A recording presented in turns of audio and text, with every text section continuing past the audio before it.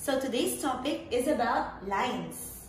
So after the lesson, you should be able to recognize the different types of lines and draw the different types of lines. Okay, let's start. This is a sleeping line.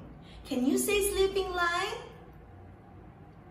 Okay, here's a sleeping line. We also have a standing line, like this.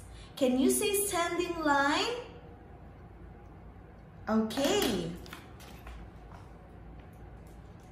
And we also have a line like this.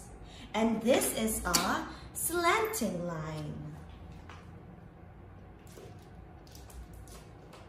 And lastly, we have the curved line. Okay, so now we're ready to draw the different lines. Sleeping line, it goes from left to right.